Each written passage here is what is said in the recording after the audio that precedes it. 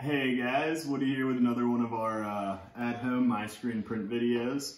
Today we're going to be working with a birthday card. In case you got anybody who's got a birthday coming up during all this, you can make your own card for them with this. Also wanted to show you all how our last print ended up turning out after being colored in. I think it's a pretty good looking fish. You can comment, let me know what you think about it. So for this video, same thing as always, send image. I've already got it sized, and sizing it's pretty easy. It gives you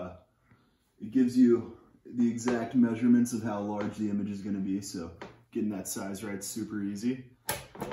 Just holding this down again, as with all our other videos. You know, the MiScreen has a thermal print head in there, and our mesh has a special silicone coating, so that's being burned away every time we're putting this through here. About 30 seconds to expose, much quicker than traditional, much easier.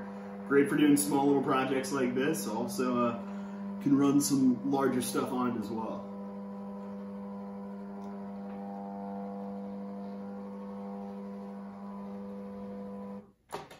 There we go.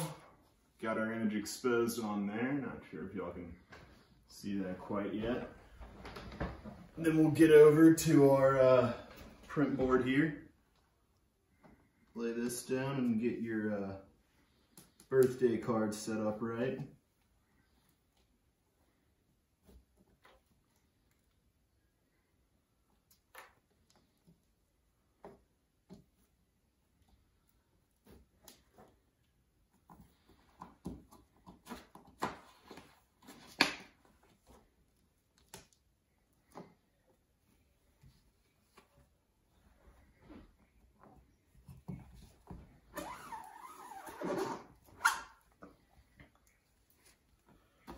Now,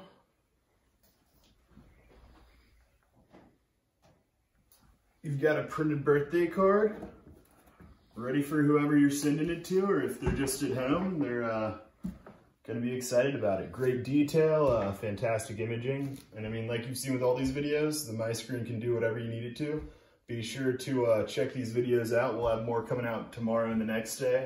They're on Facebook, Instagram, and YouTube, all under the name Xpresscreen. Thanks for checking this one out. We hope to see you again. Bye-bye.